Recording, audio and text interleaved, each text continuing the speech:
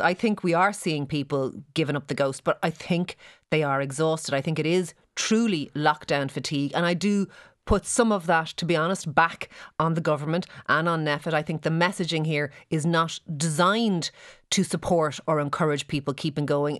It's this open-ended, uncertain future where we don't really know where we are finished. We kind of do, though. We don't. We know by June. We know by June 80% of the population. We haven't been told what that means, and other countries have. And you know this, and I know this. They just announced today that by Bastille Day, the EU will have achieved largely herd immunity. Yeah. The UK are talking about the 21st of June, and America are talking about Independence Day.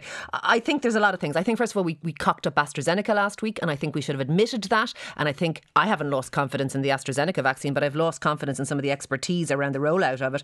But I am tired. I am tired myself around lockdown. And I'm tired for my kids in particular. Yeah, but what do you do about that? Of course, we're all tired. I tell you what you do about cranky. it. I want one thing. I want only one thing from government. Right. And it isn't just, I said on Friday I wanted a plan. I now know what I want because I've been thinking about it constantly over the weekend. I want to know two things. I want to know from NPHET and the government, all of them, Micheál Martin, Leo Varadkar, a lot of them, I want to know what tier of the vaccine schedule do we need to be at to ease restrictions? I want to know that, and that's not an unreasonable question. And when will we hit it? And if they tell me that, I will stick. What do you mean by that? I don't understand. I mean, is it?